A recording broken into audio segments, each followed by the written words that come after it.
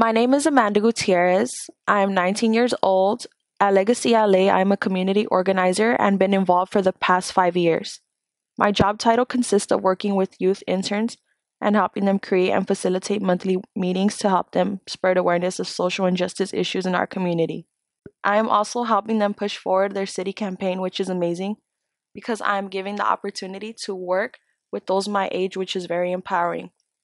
What I love most about Legacy LA is that I am given a safe space in which I can grow and figure out my full potential. I'm currently attending Mount St. Mary's University. I now have my associate's degree and going on to my junior year to study psychology in hopes to help at risk youth. I also work on campus at the Student Success Center as a peer mentor and was acknowledged for my contribution to community service. Growing up in the Ramona Garden projects, I've always been very athletic and a tomboy, but that was only because I believed I can do anything a boy can.